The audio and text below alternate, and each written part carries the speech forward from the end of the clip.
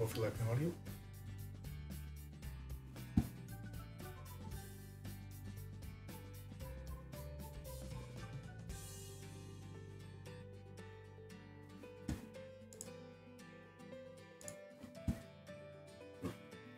Whoa, 200 is way too big.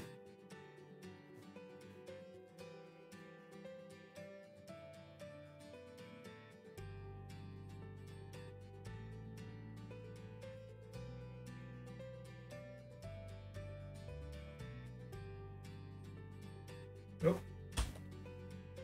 God, I was working with something else that time.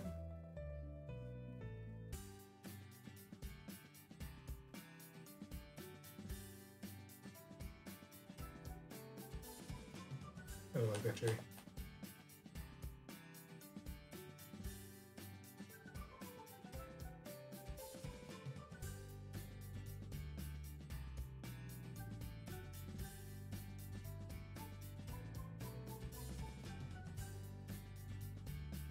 I don't like the eye. Nope, that looks like one. I'll just go with that. Project Isekai. The thing is, for the longest time, I've had an idea for a game, in a game engine really, that made parody of the Isekai genre in general. And with the Boardgame Workshop's yearly design contest, especially this year, where they have multiple tiers of the contest for a simple, medium, and heavyweight game. This is probably the best time to do it, so that actually gets the best amount of eyeballs, like judging eyeballs on it. The thing about the board game design contest is that I don't really care about winning the cash prize. I don't think anybody cares about winning like the small amount of cash prize involved with it. It's more about the fact that they have judges from every corner of that industry. And in 3 stages, the judges will be giving you feedback on both the design and implementation and any possible improvements you can make to the game. And that is the actual prize. Having industry veterans tell you the best way to optimize your game for the general public, and not to violate any NDAs or anything, but I happen to know quite a few people involved in the Kickstarter business and may in fact no, let's not tell too much about that. But short story is, I think I have a pretty good idea, a pretty good way to implement it, and a pretty good pipeline to actually have it implemented eventually. I'm not going to give any like predictions for how long it might take me to push out the product for the first time or anything. Although it's not my first time designing a system, it's just my first time trying to take it seriously. But I'm in a unique situation at this point in my life where I can actually capitalize on my ideas. Now, the important thing to remember, of course, is that ideas are the easy part. Very much so the easy part. In fact, I've been in the creative business long enough to know that ideas are the cheapest part. Anybody can have an idea. The implementation, how to bring it to life, is by far harder than having an idea. To the point where original ideas may actually be counterproductive to actually being productive. Oh, that was badly worded. Counterproductive to have it to realizing the vision you want, simply because you're going to be second guessing yourself so much along the way. That's not always true, but it's definitely better than not to let go of any preconceived notions that you have to be 100% original in what you're doing in order to have it succeed. That is usually proven false. That said, yeah, even in this case, for Project Isekai, I will, of course, be working on this title. It has some obvious inspirations. The biggest of which has nothing to do with anime whatsoever. It's actually Netrunner. Specifically, the Android Netrunner card game back when it was being handled by Fantasy Flight Games. I am very fond of the Netrunner card game, especially the Netrunner play system. It was confusing as hell to get into it initially, but the asymmetrical design, especially the competitive asymmetrical design, where the actions you would take as a corporation or a runner were only loosely similar to what the other player would be able to do, and yet they link together in a very beautiful way to create what was effectively a very narrative-heavy story. And yet this is also the same game that I was most disappointed by, because their attempt to make a story-driven narrative legacy product was, I think, an astounding failure. So, Project Isekai will have, I think, quite a few Netrunner influences. Not to make it an actual direct clone of the game. For various reasons, you want to avoid that. One of the reasons why you can't buy official Netrunner products anymore, can only buy the community version, is specifically that the engine for Netrunner belongs to Wizard of the Coast.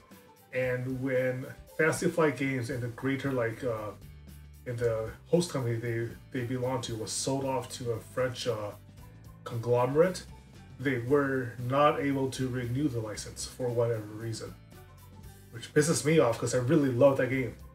And now I just have a moldering box of cardboard and memories, very fond memories. So I want to avoid duplicating Netrunner entirely, but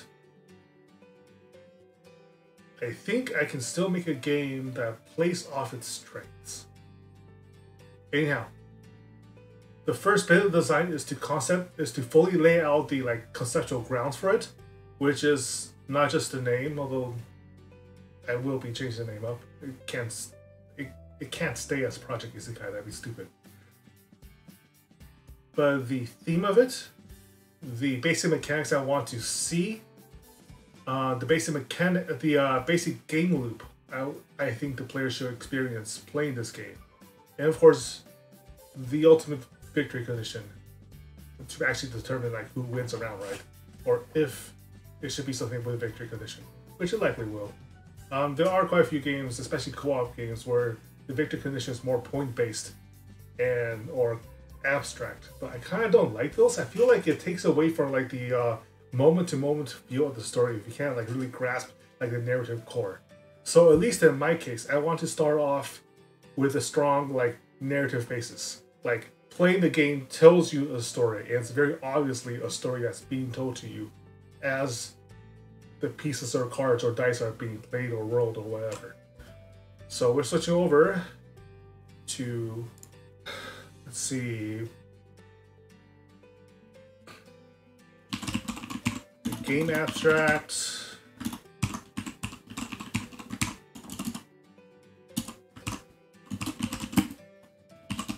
Structure. What else? Structure. Do I really want to get to flavor immediately? I think best when there's a flavor attached to the story at least.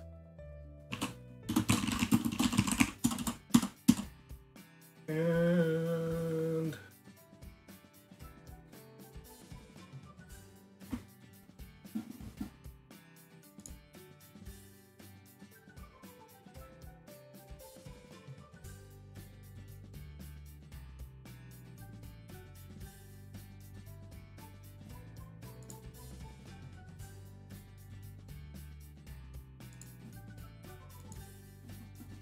what was the other part I want to do? Oh wait, right. Featuring abstract and basic structure should be game type. Tabletop games, if you're unfamiliar with the modern state of tabletop games, suffice to say it's gone extremely diverse. We're no longer talking about Candyland or Monopoly or bullshit like that. Or even just card games like Magic the Gathering, right?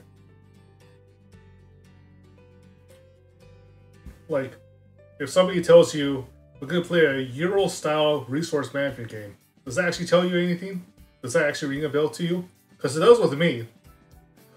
Worker placements, little meeples, probably some involvement of dice, but only to the actual level of RNG involved is minimal compared to the user decisions. Although I still generally don't really like dice games that much. If somebody were to tell you that they wanted to try playing a legacy game, that means that they tell you that they plan to play a game where not only will scenarios play out depending on your choices, but you may very well physically destroy cards or game objects to prevent you from being able to backtrack and make another decision at that point. Thus, at the end, of course, the end state of a legacy game is something that's completely unique to that playgroup. So game type matters, at least to remind myself what I've been working on and the direction I want to be able to go with the game. Basic flavor. Concepting it will then be followed by laying out the basic rules. Once I have the basic rules, then I'll be needing to make basic prototypes and then adjusting rules as my prototypes show any flaws in my game design or so on and so forth. But we'll get to that. We'll get to that much later. For now, let's work on the basics. Abstract.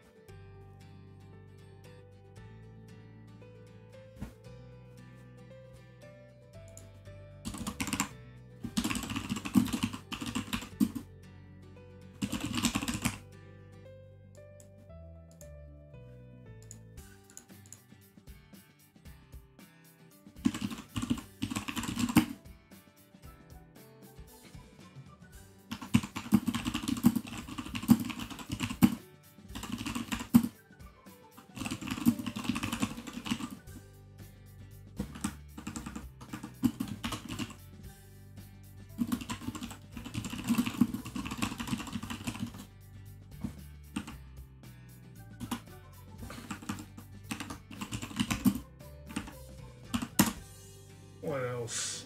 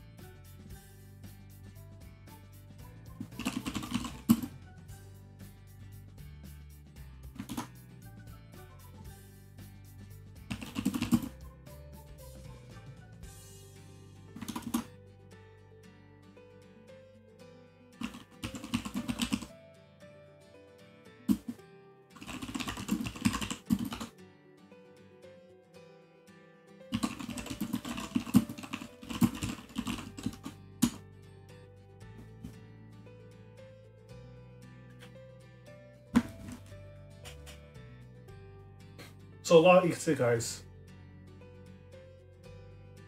well, it's common knowledge, but a lot of isekais basically build their world around Dragon Quest tropes. Like the whole thing about a demon king, demon generals having to level up your party of like magic fighter, mage fighter healer tropes. Those are all like old school Dragon Quest parody stuff, right? Like if you're talking about JRPGs, there's nothing more fundamental than Dragon Quest.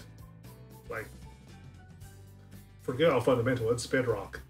And unfortunately, that also fortunately or unfortunately, it's rather value neutral. Every single one of its tropes belongs every so like no, not what am I thinking? Many fantasy tropes in Japan, and especially Japanese manga, tend to rely on Dragon Quest trappings as a result, because that is their fundamental basis. So if you're talking like fantasy isekai, you're talking Demon Kings. If you're talking Demon Kings, there has to be like some kind of like god granting you the power and granting you the overpowered relics or special abilities to go about busting up the demon army in order to progress, right? Give me a second.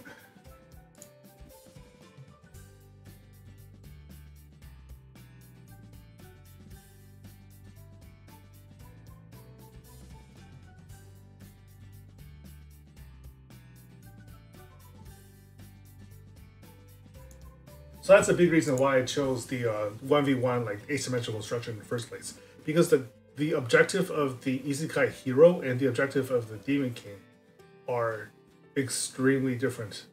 And how they advance their agendas tend to be extremely different as well. For the Isekai protagonist especially. Let's see, let's write that down.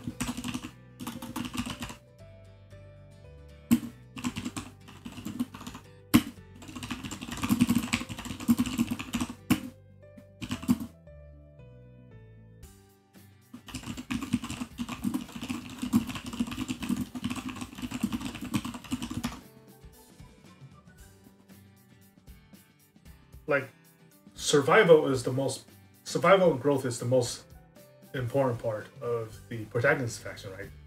And that has to be that should ideally be represented in gameplay. They level up, they gain new gear, they gain new allies. Although the allies will always be, weaker than the hero, right? At least by the end of their journey, the hero should be the most powerful, most well equipped with a legendary sword or whatever that matches to win the day, right?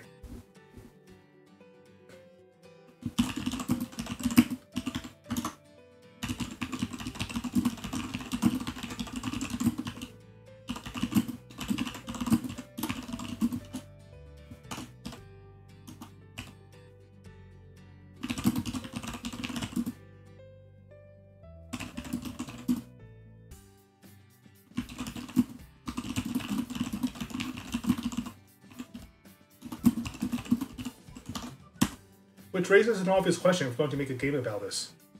What's a Demon King's like actual incentive to play right? Let me see how to put it. The Demon King faction has to be compelling. They cannot be a passive group.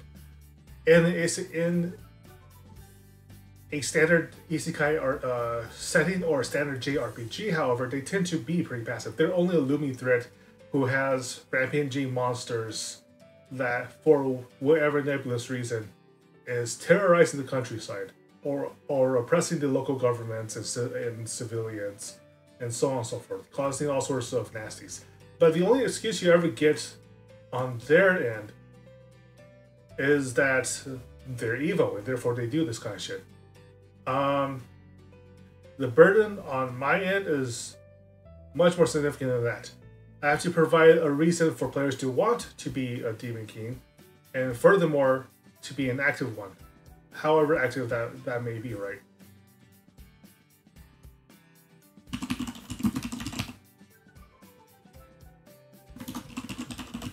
And sure, there are stories that explore that to some extent,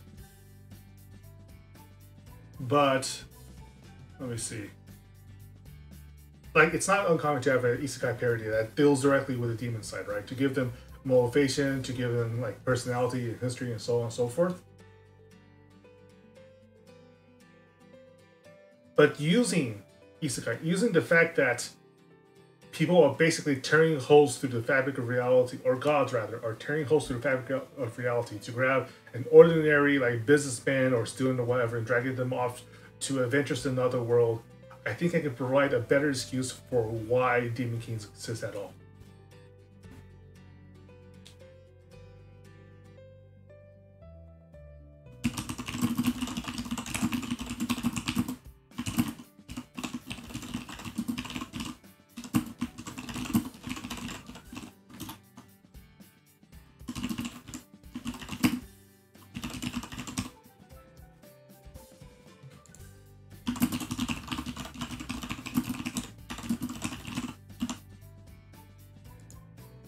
And the reason for that,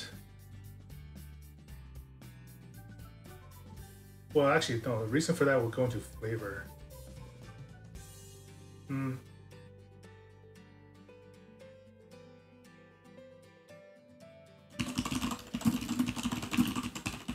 Just to give myself a reminder.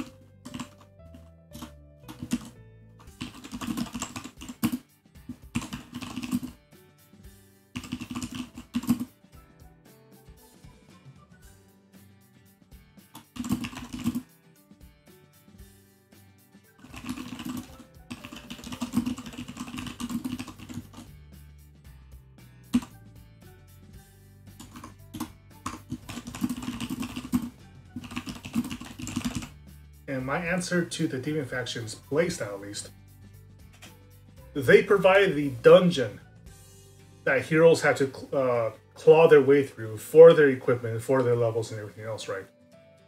So that means I need a reason to need a dungeon in the first place.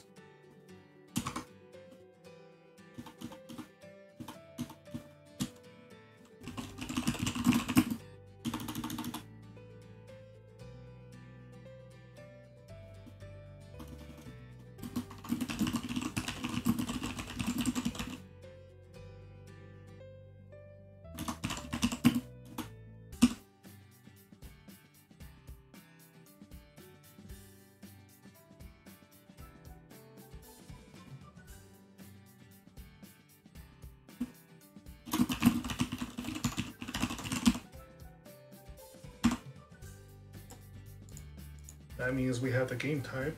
Well, I already said the game type early on, but it's metrical, competitive,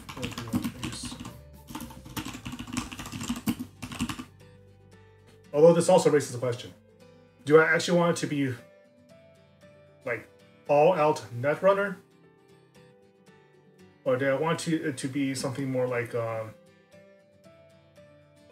tile-based game, where you literally like buy dungeon components, right, and then like install it in the game for the adventurer to explore, and your hope is that you design a dungeon with a sufficiency of traps, of magic circles, of enemies that you can defeat the hero party and force them to start over, or something along those lines. This is obviously the concept insane, so I haven't completely made up my mind yet. But I should. A card game would be simple. Kind of simple. Oof. Rubbing my temples. You can't see that, obviously, because I don't have control over hands with this model. But I definitely rubbing my temples in frustration, because it could go either way, and there are challenges to either way. I know for a fact... Well, no, actually, I can't say for a fact, because I don't actually know which judges are up for this year's contest. But I know for sure that there are a lot of judges that tend to be harder sells if you just make a strict card game, and that's mostly because, well, card games are easy, and because they're easy, they tend to be heavily overdone.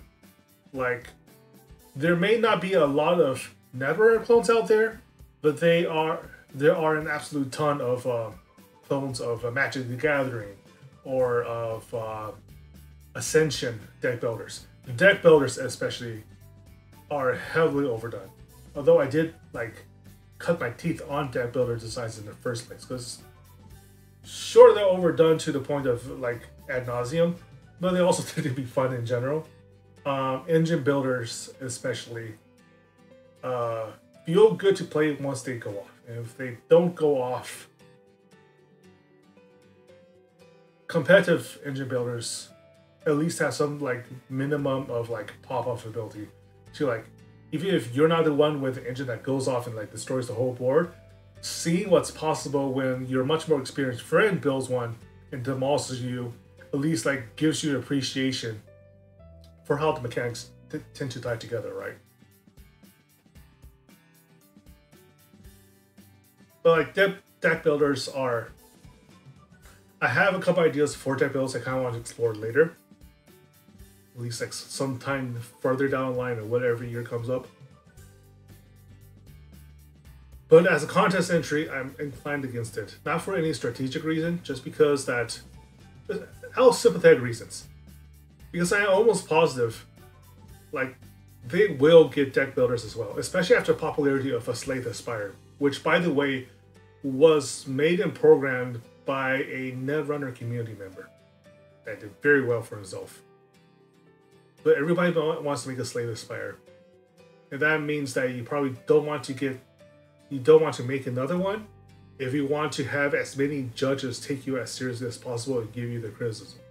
I want to give them as few reasons as possible to pass on my design. Not because I think my design will be any good starting out. Not to, well, it is a little humble brag. But as a writer, a lot of my first drafts tend to get past my editors, even if I personally think they could be improved. But I don't like it when they do that. I like it when there is sufficient feedback to push out a draft 2 or draft 3 that actually shows like significant improvement over the original material. Unfortunately, that's why they made me editor instead. Well, let's see what else. Competitive 1v1 asymmetrical game. I think we'll actually still use some card play aspect, because it's really hard to have like repeating abilities or like variable actions without a deck type structure, especially a manipulable deck type structure. But the idea to make an actual tile dungeon where the adventurer has to like flip over the tiles to see what kind of cards you as the Demon King is eligible to play has something to speak for it from a design and like little narrative standpoint.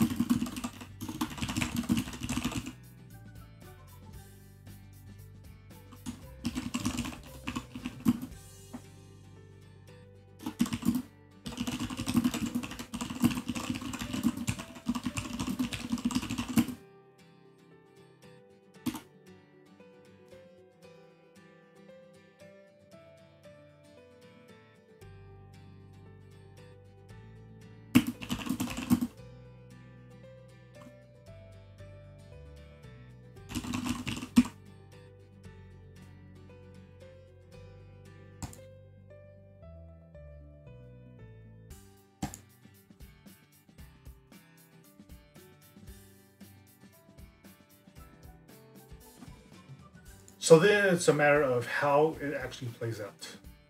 This one will take a lot of thinking.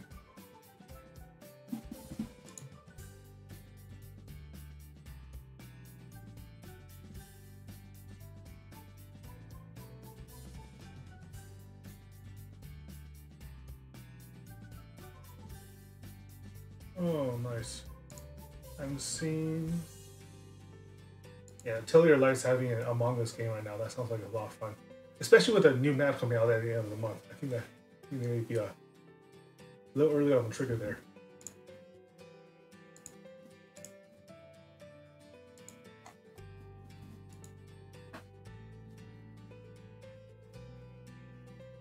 But anyhow, back to the game structure.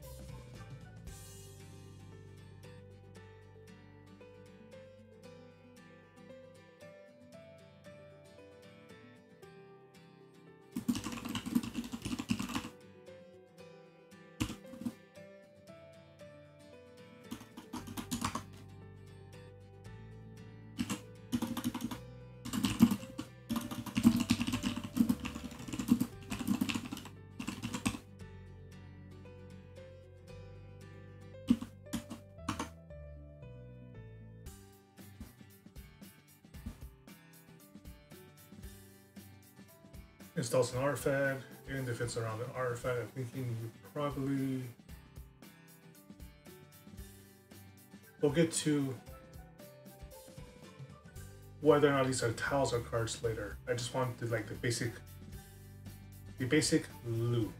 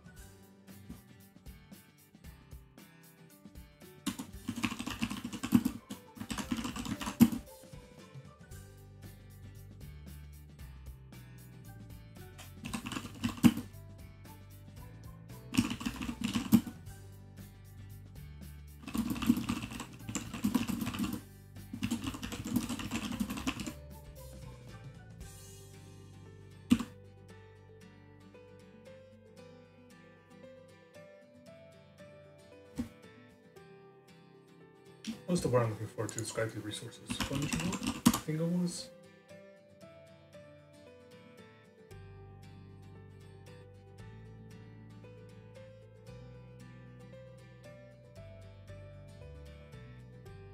Yeah, fungible.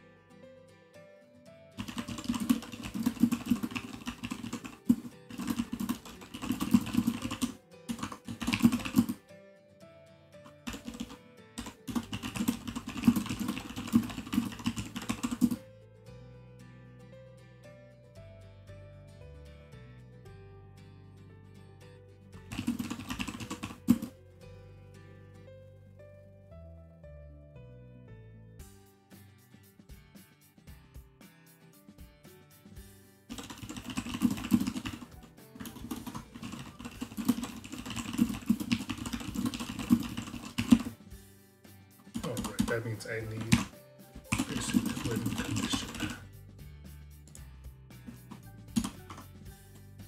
So that particular structure rule, if the opposing player can prove that there isn't a viable path from the outside of the dungeon to the artifact chamber, the artifact ability punishes Demon King instead.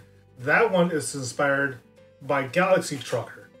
which is an extremely chaotic game, extremely entertaining to play, and extremely frustrating when you have a massive lead and the asteroid hits you at just the right point to knock out all of your engines and all of your lasers at once, leaving you a floating derelict in the middle of space.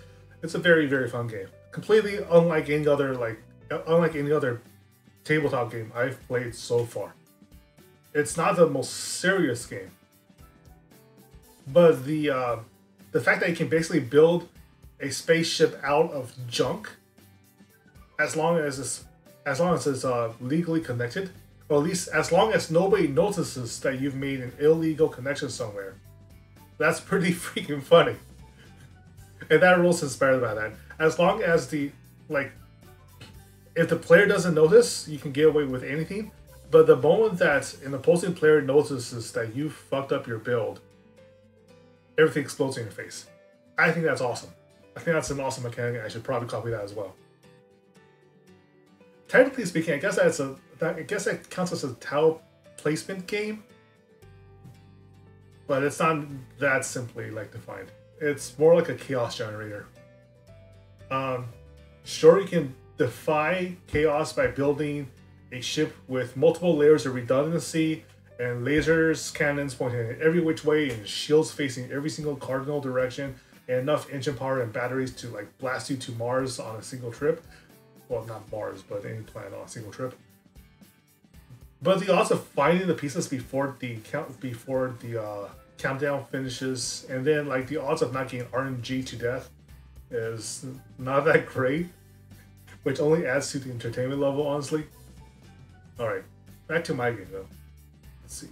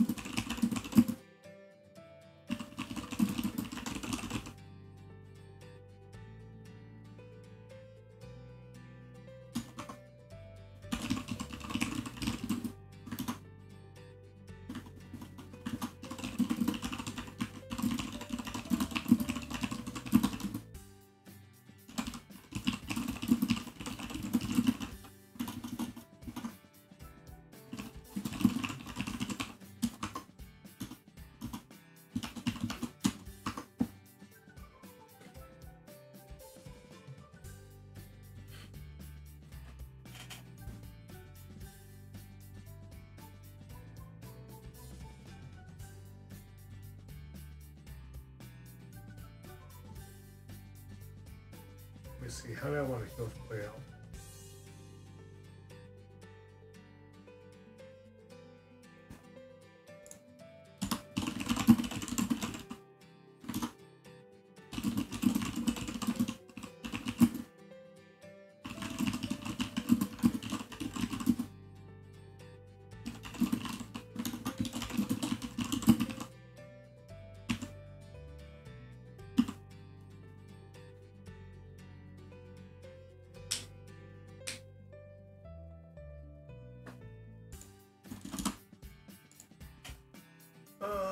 Past this, what else?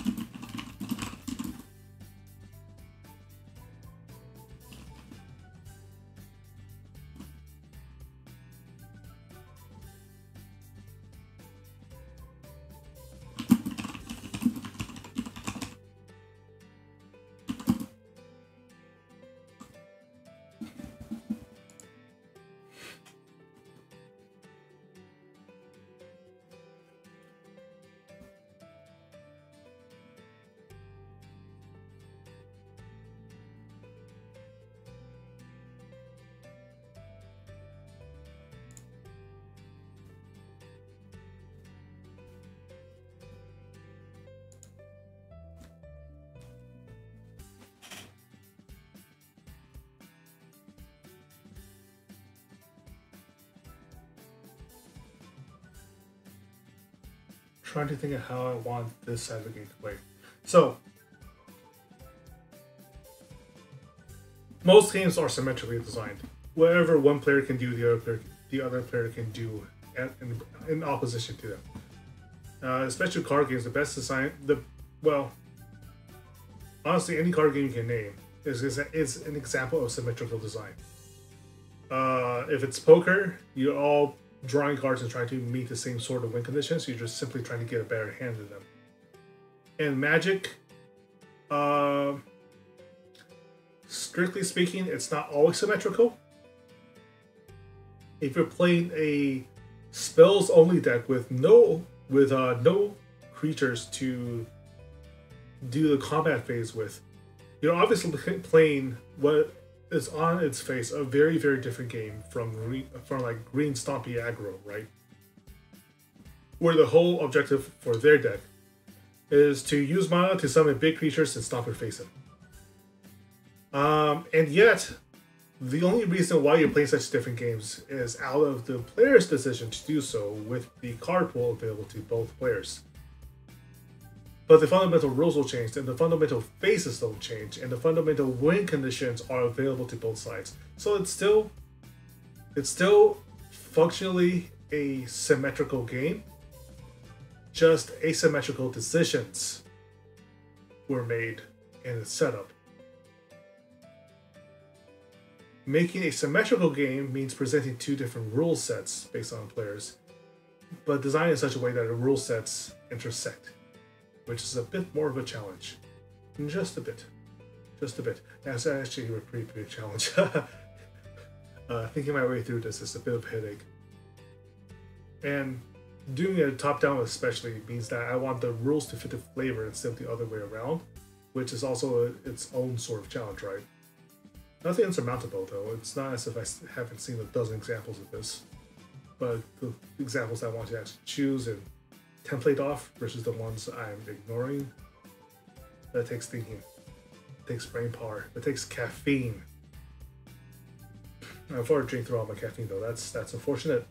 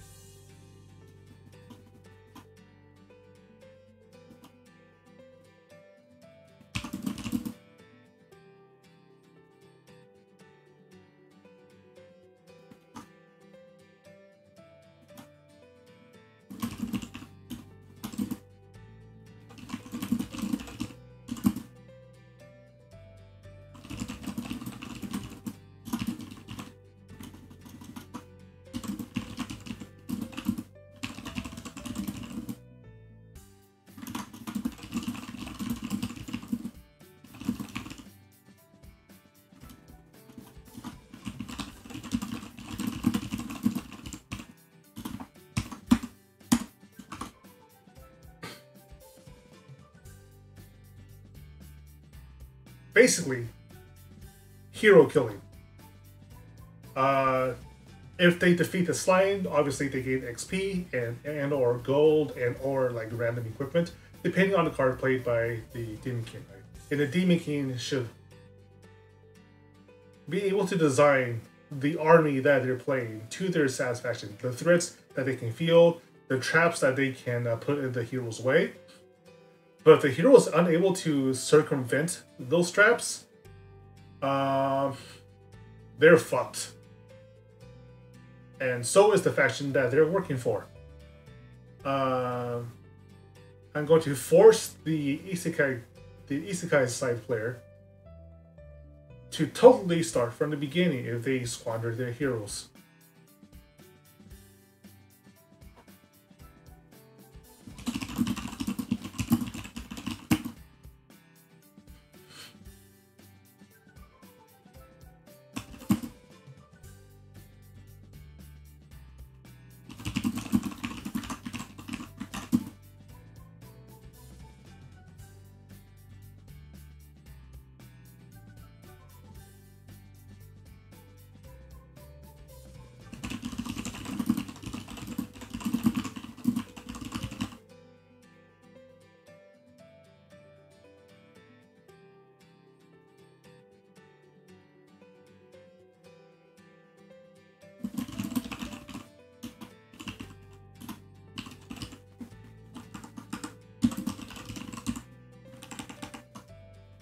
But I'm not going to give them nothing at all.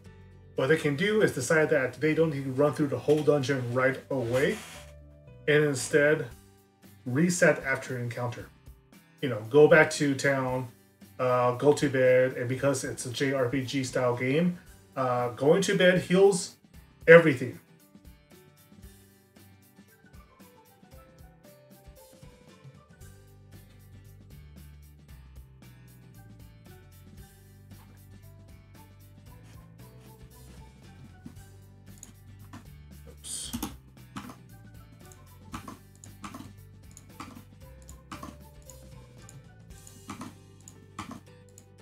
So by doing this, we've also made it a bit of a risk-taking game where you can basically decide whether or not you can afford to push on, right?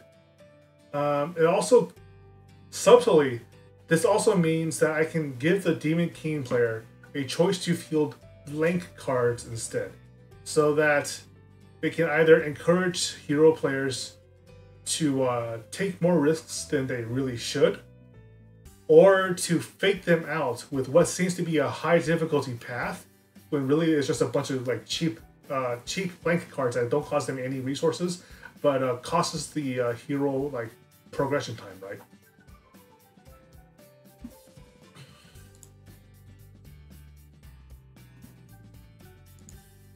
That is things right now, like what stats are involved.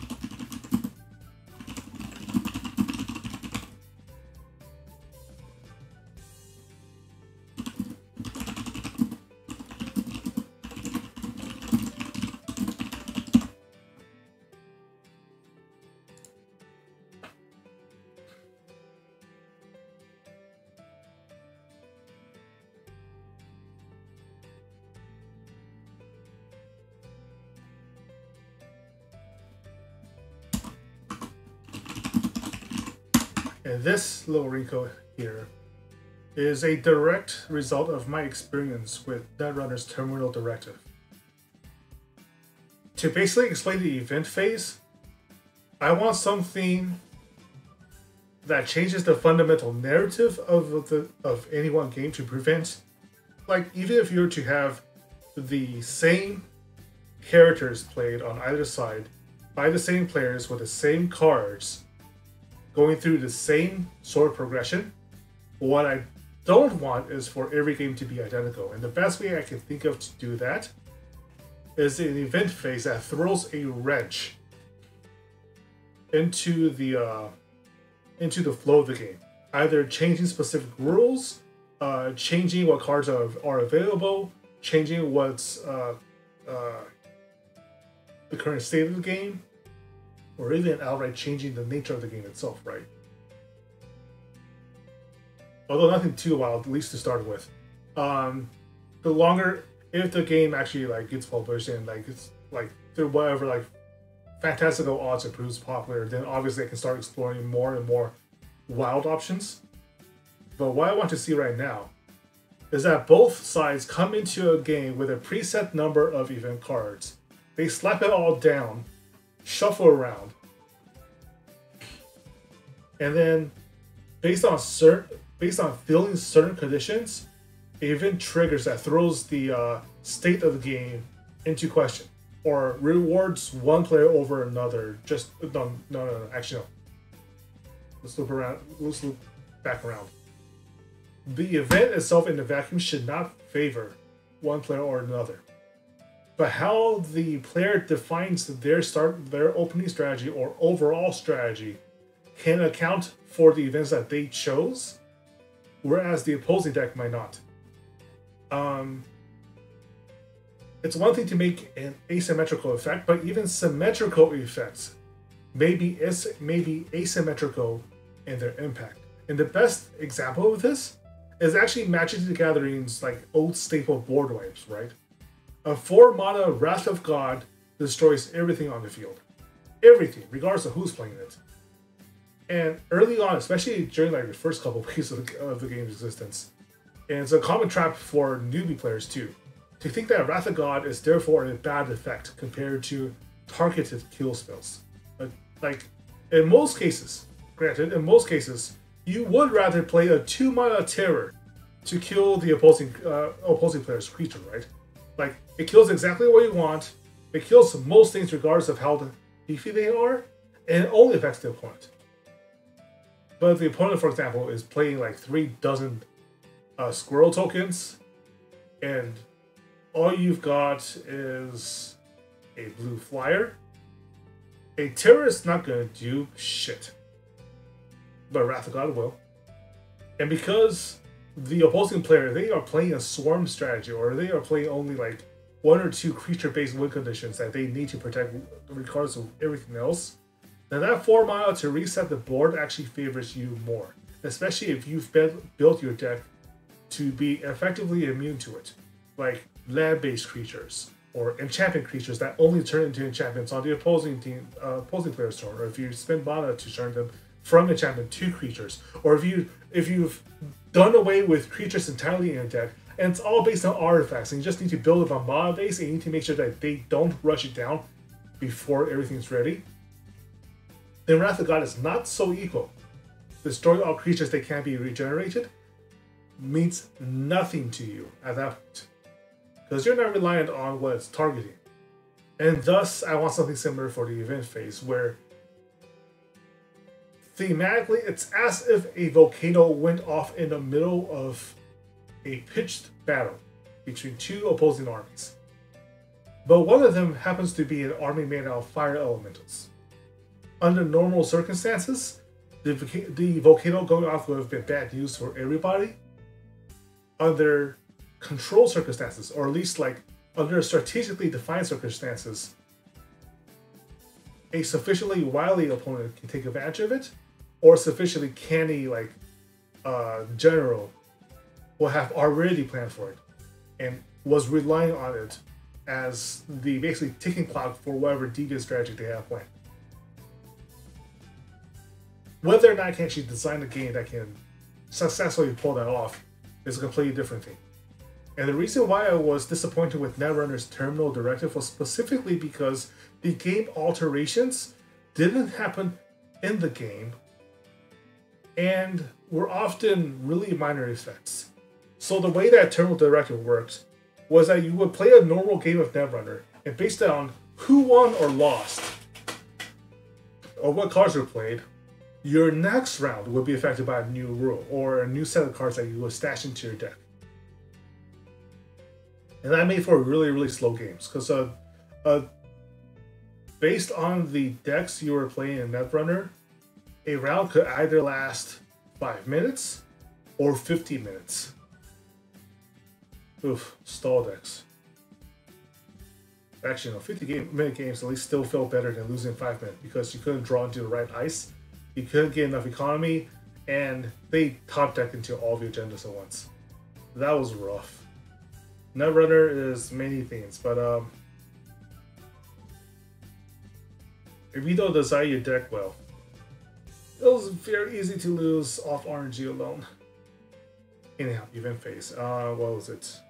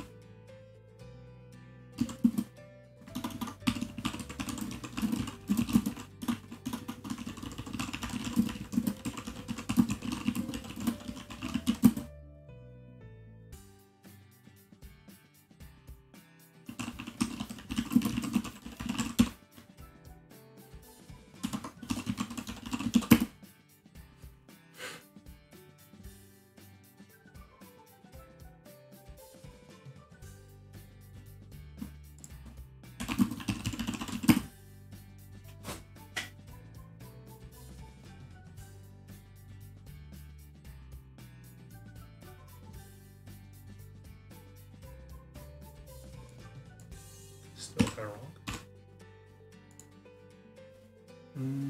Let's see, how do I want to find this?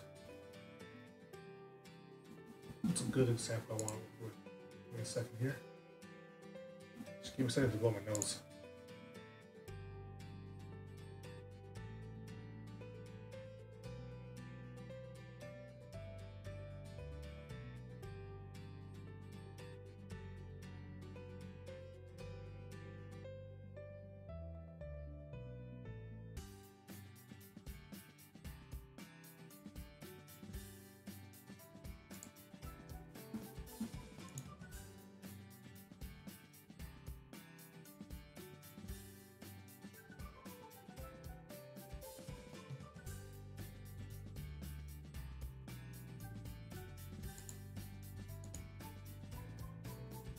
What would be a good example?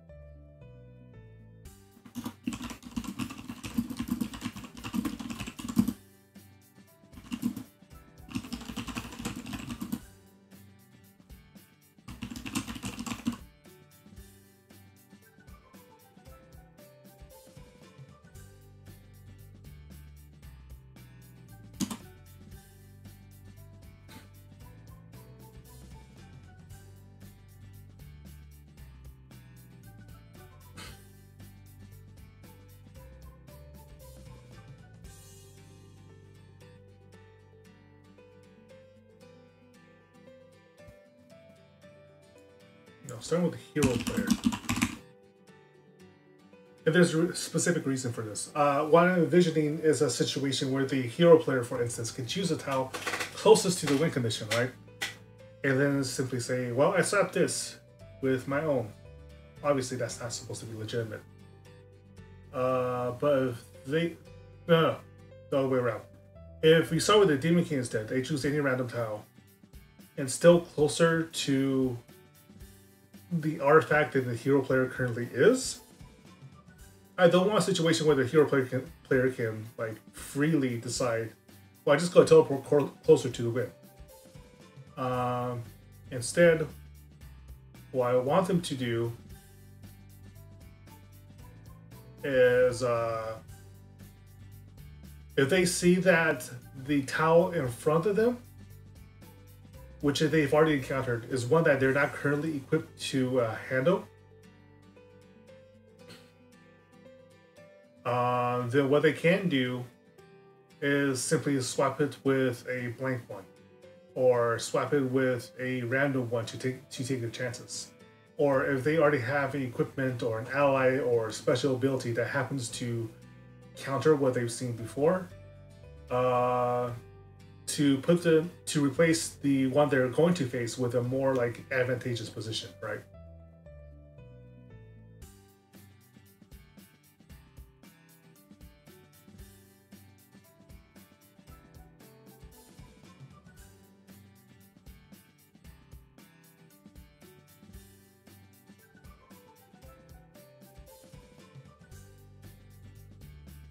Actually,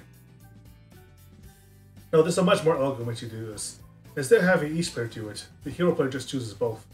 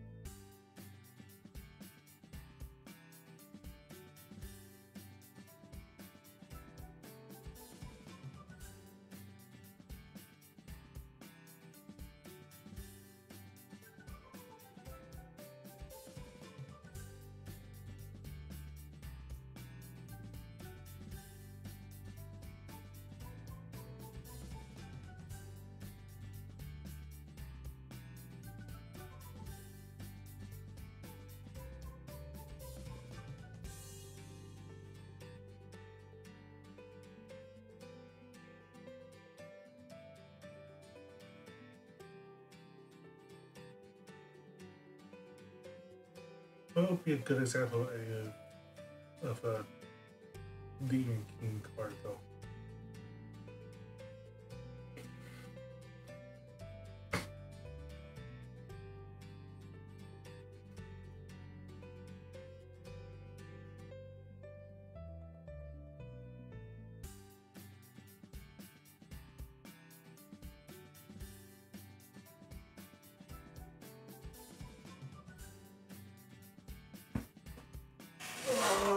Let me see.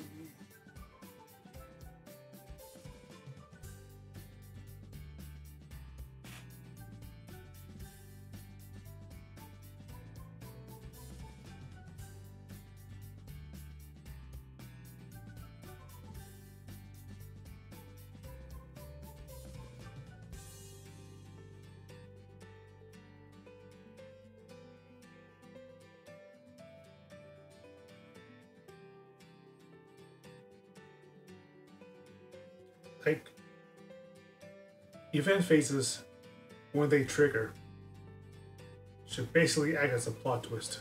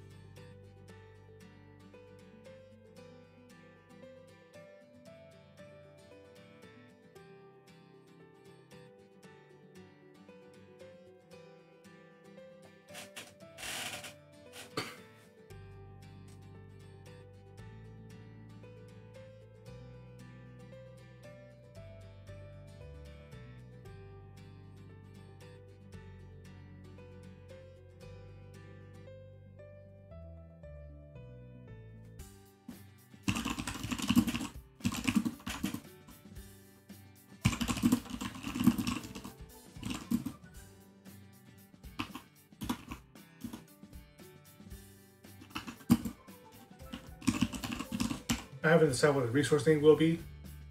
But Fortune's Favor will basically be a generic like feel-good card where both sides benefit.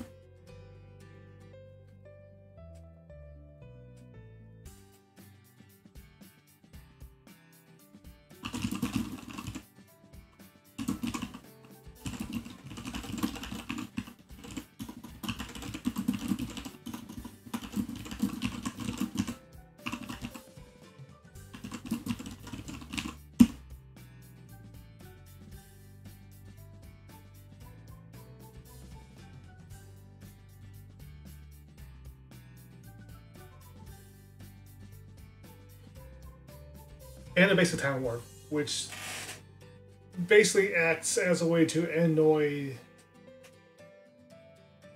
an excessively quick hero player without also rewarding the Demon King player, right? Time Warp shenanigans all over fantasy. Anyhow, I think this is pretty justified. But yeah, if you choose to play Time Warp as part of your event cards, it means that you're expecting to go against a fast sort of player, one whose strategy depends on like rushing through before you can mount heavy defenses. So you can smash them, you can smash that pause button right on top of them. Assuming, of course, it shows up.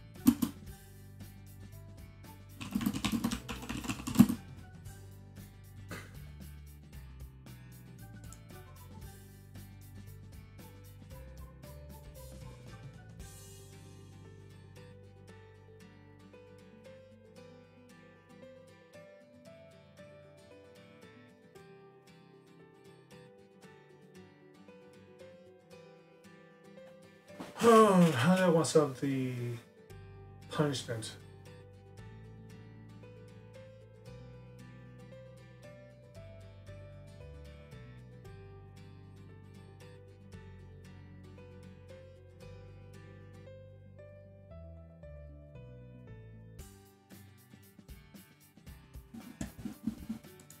Let me think on this a little bit.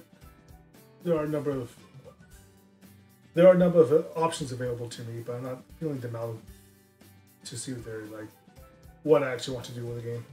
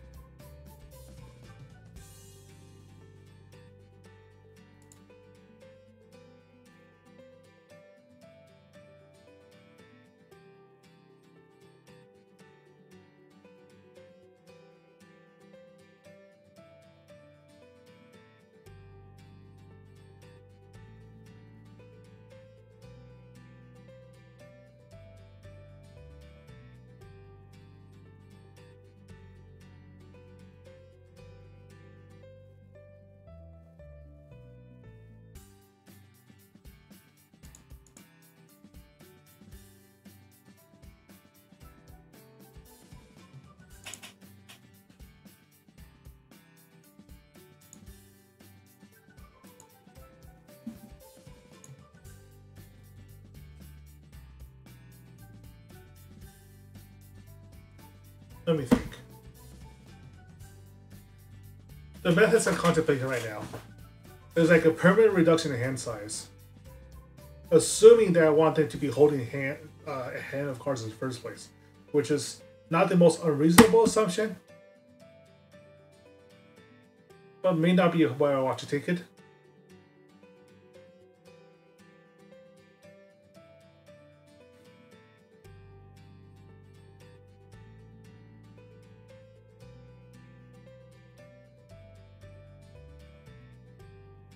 They could simply have like a limited number of HP themselves, which I feel is a viable and easy way to keep track of things, but feels awfully abstract because it's not in the board state itself. It's not in the field state.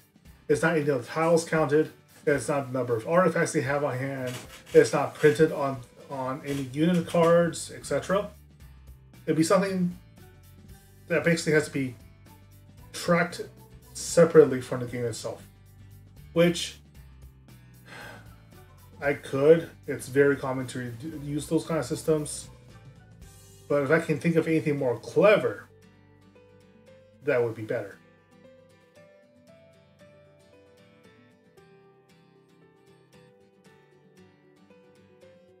Now it's possible, of course, that I would want to design like character cards with individual fail states. Like if they lose an artifact, they have to do X.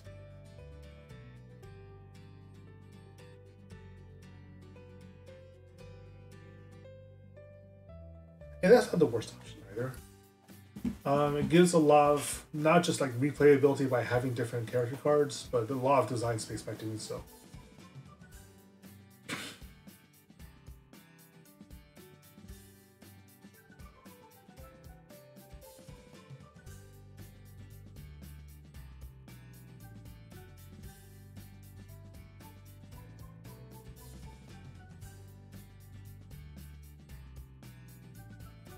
I think to start with, I'll keep it simple.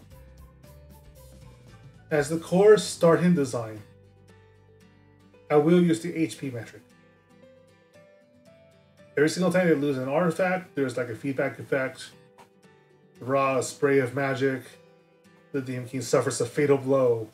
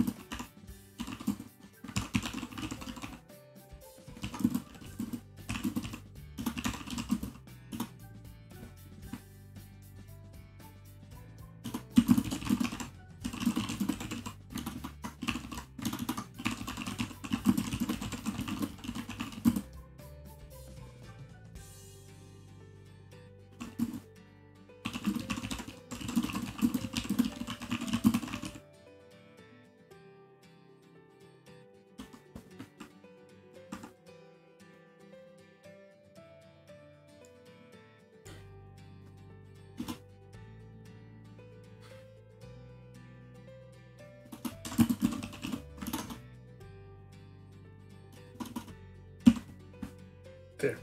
I think that prevents potential shenanigans. What I want to do is make sure that, well, what I want to do is set up a strategic layer in the dungeon building phase of the game itself during the Demon King's turn. They can choose strategically to set up baits, for instance, where sure the first artifact is easy enough to get, but the one after and the one after that requires the player character to traverse what could be an exponentially more difficult dungeon, right? Now, granted, that still semi-favors the player character as long as they're able and capable of defeating whatever challenges get thrown in their face. Because by doing so, they gain more power, more artifacts, more allies, and more tricks in the bag, basically, to circumvent the next challenge and gain even stronger. So a long dungeon is not necessarily a safe dungeon. And how to make it so that short dungeons still have impact is something that I'll have to consider. But that is the sort of like decision space I want to be putting the Demon King player into. And of course the opposing player as well. Like, do they want to prepare their decks or their pool of options for long grindy games or fast-paced games? How much of a magic card they want to be, basically. If each time the Demon King loses HP, for instance, they gain significantly more resources to cast significantly more impacting spells, then designing your deck to take advantage of long dungeons may not necessarily be the best bet. You may want instead like a deck full of consumables, or potions, or like one-time spell effects to just blast through and rip through as fast as possible, right? And that's something that I want the players to be able to account for, or design for, or to take a risk against. I think that this particular structure to how the game's supposed to play should be able to provide that. It also forces like a constant change to the dungeon layout itself, right? By removing up to 8 tiles, you might be like eradicating a dungeon entirely and forcing the Demon King to start over. Or you could be making it so that they can build alternative routes or make a maze even more difficult to traverse by giving them new ways to connect their tiles, new pieces to snake their way around, so on and so forth. Yeah, that should make for a really, really like meaty strategic level of the game. For both sides. Hopefully. That is the ideal. Ideally, I make it so that way the more canny and insightful of a player you are, the more options the game gives you.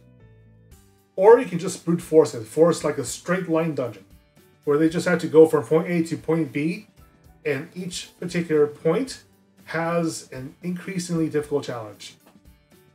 That's also an option. I'm not going to dismiss that. If that is a viable way to play and the game ends up that way, that's fine. If it forces you instead to make like convoluted mazes, even better. But that's something I have to think about and like actually implement later on. If you see my model moving around, it's because I'm sitting up.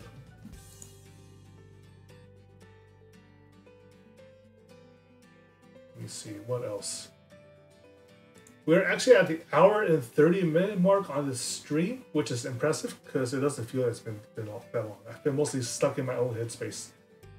I think after I get down to basic win condition, we'll stop for the day so I can get some food. And we'll continue with the design later on. Well, that's for now though. Let's basically work out the basic win con. Like put it into words so I don't forget.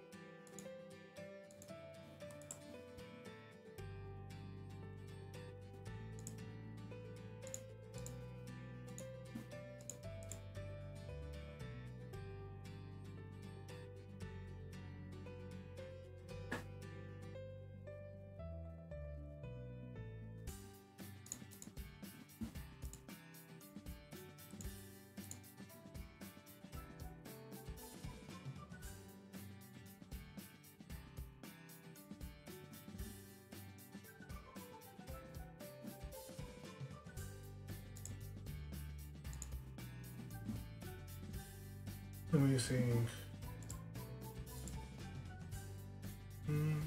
Well, the win condition for the demon player is simple enough.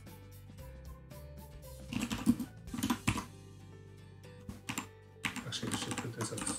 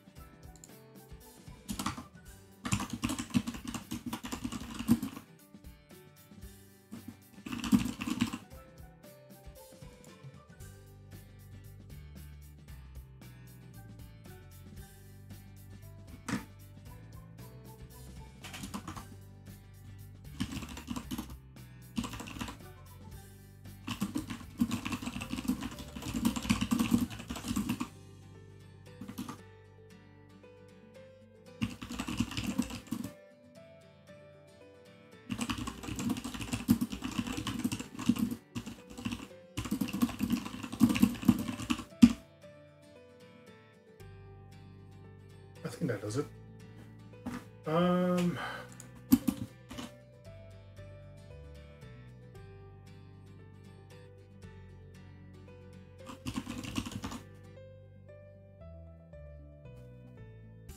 Yeah. A cruel god. You basically have 5 chances to recruit a hero that can possibly save your world. And if you don't, the Demon King wins. The Demon King, on the other hand, can afford to lose up to X number of artifacts depending on who they are and what their strategic goal is before they succumb to injury.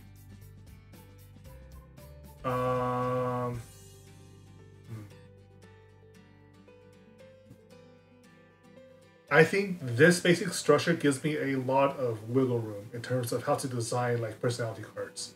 What the Demon King's ability is, whether or not they gain extra parts when they lose HP, like they gain more desperate or not. It also lets me like fine tune like what their power levels are at any phase of the game, right? And also these like heroes can have extremely diverse effects. And who you field as your starting hero, or maybe like heroes that can only be summoned after you lose one or the other, are also an option. I'll have to further develop the game before I can really choose how to play that out. But the fact that I can think of at least 3 or 4 different options on the heroes alone is actually a great thing. It means that the system can support like very diverse levels of styles of play, right? It's not like you're playing poker where before everything starts, you already know like exactly what the card values are, exactly what your decision spaces are, and exactly how the game's going to like play out, right? Or like even like with Magic, where like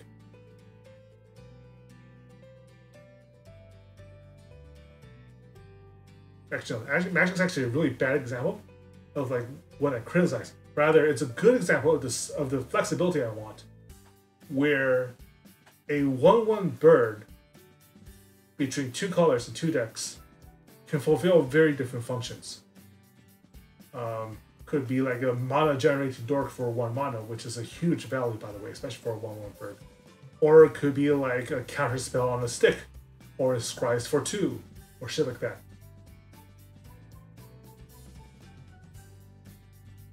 It also means that because I have 2 very distinct win conditions or loss conditions based on what side you're playing, it's inherently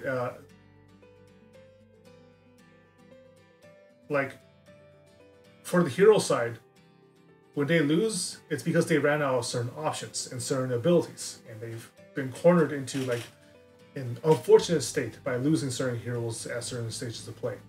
and the demon's a more traditional HP countdown, but each HP countdown increases the tension of the game. Like either like unlocks new options for them, gives them a special ability, maybe triggers an event card, lets them put down free tiles, whatever. The state of play is very different compared to losing a hero card and a hero specific ability. So that emphasizes how different the sides are and how they approach the conflict, which I'm satisfied with. Let's see. I've been streaming for 1 hour 43 minutes. Not bad. Not bad for my first attempt at designing this thing. Concepting should ideally take less time than, say, writing down the entire set of starting rules and prototyping the entire extent of the first game, of the first iteration of the game. Not bad if I say so myself. That's 735 words as well.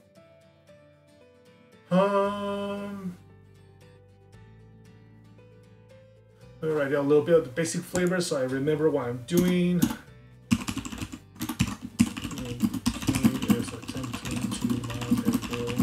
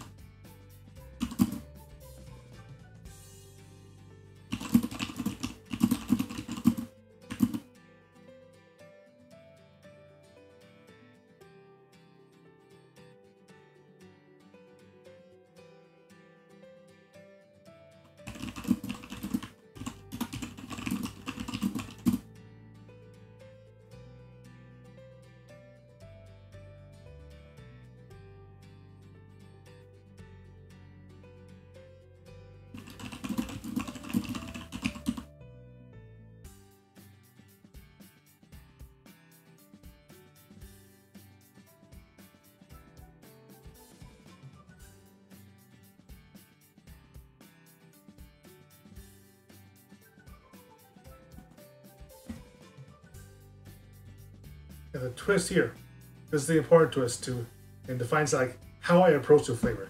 What I don't want to do is make a generic isekai game, where it's basically, well, it's the big one that's playing at the moment.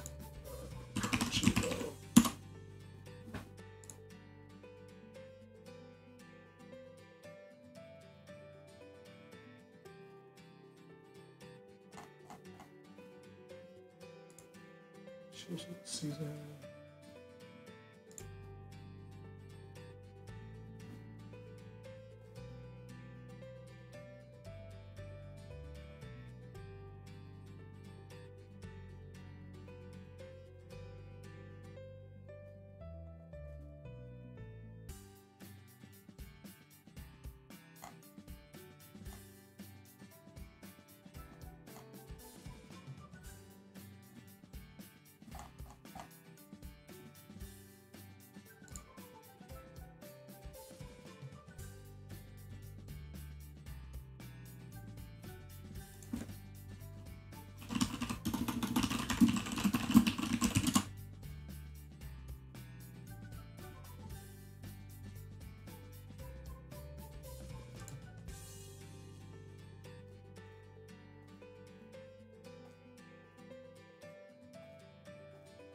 What was it called?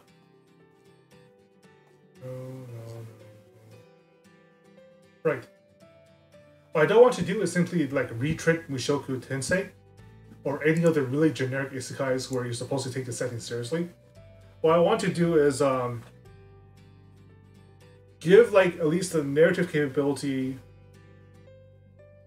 to put in a lot of gray.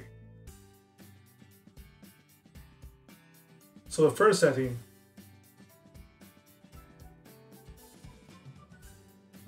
is that the Demon King is extracting energy from the world. Like, what they're doing inherently corrupts the world around them, and therefore the local deities and local powers have every reason to try to stop them. But can't, strictly speaking. At least not on their own. When you are creating an infovore that messes with the fundamental laws of the world itself and feasts upon it for its food, that is a severe outside context problem, right? So you need an outside context solution. But the problem with an outside context solution is that it becomes somebody else's outside context problem.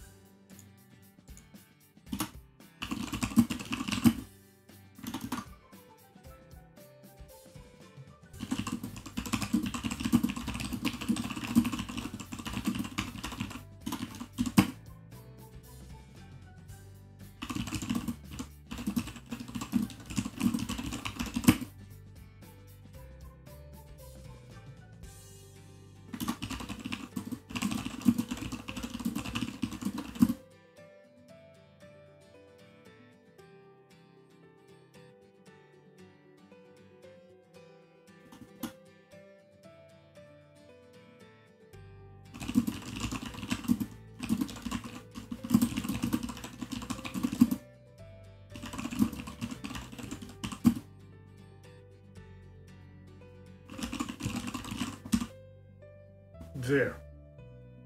And that is my intention for this game.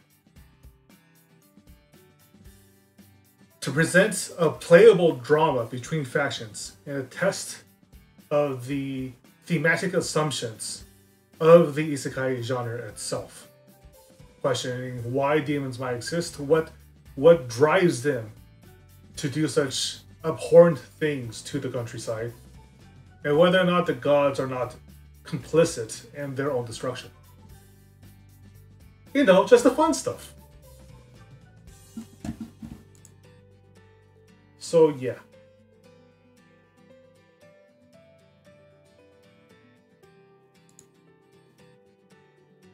I think I can stop here. I think I'm pretty satisfied with this, in fact. This in so many bullet points is basically the vision I have for this particular game, and gives me quite a lot of good ideas for how it might be implemented. And what's fun, especially, is that prototyping this for me should not be particularly onerous hassle, because recently I have received my copy of the, actually, what's it called? Give me a second to find the box.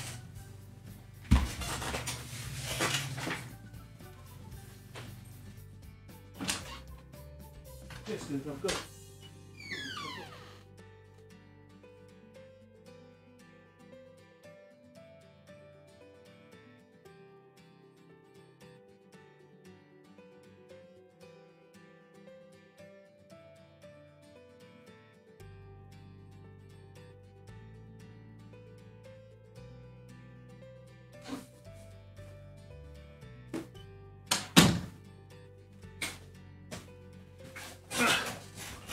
Apologies for stepping away. It was the Board Game Design Starter Kit, which was a very neat little Kickstarter that just recently arrived and was shipped out to everybody. That basically gives you a bunch of blank cards, a bunch of meeples, a bunch of dice, everything you need to make a prototype board game. And if I can use that to make a functioning prototype of this, it becomes trivial, really, to give the judges a working demonstration. Like, the first time I did this contest, I did it with nothing but very crudely drawn cards. And not just any cards, flimsy note cards that you would usually use to write like trivia or reminders or like flashcards with, right? Like they're basically just like flimsy bits of paper that's a little more stiff than usual. That was a terrible experience. I don't recommend prototyping that way. Shuffling was extraordinarily difficult.